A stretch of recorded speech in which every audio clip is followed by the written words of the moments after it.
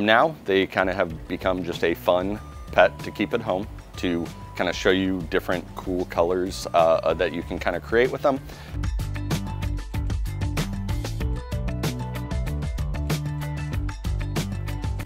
Welcome to the Tye-Dyed iguana. I'm Eric, and today we're going to talk about GloFish and why they glow and what they're originally made for. So GloFish have had their genome kind of spliced with DNA from different fluorescent organisms, and that has caused them to obviously glow in the way that they do. So it was originally created for kind of two different reasons. One, for biomedical research, so they could see actually how genetics go from one animal to the other through breeding and things like that. And then they were kind of designed to actually see if there were pollutants in water, and when those pollutants would arise, the fish would change certain colors based off of that. Now they kind of have become just a fun pet to keep at home, to kind of show you different cool colors that you can kind of create with them. They are not dyed in any way.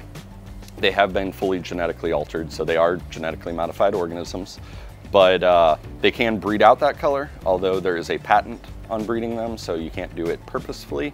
So the first ones that were actually created were done with zebra danios. Now they've definitely broadened that out. They did betas,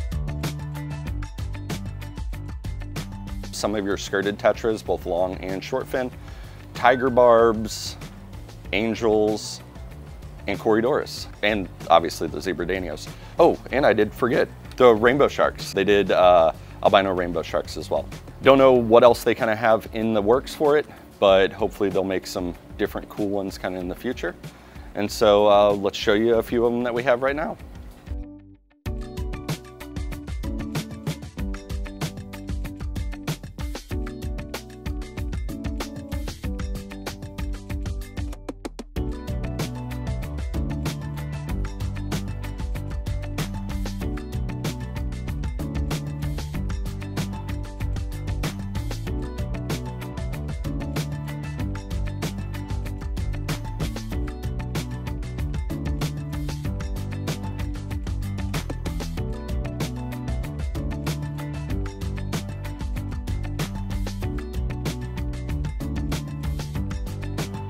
So through purchasing GloFish, some of the proceeds actually go back to the research that was originally formed for them.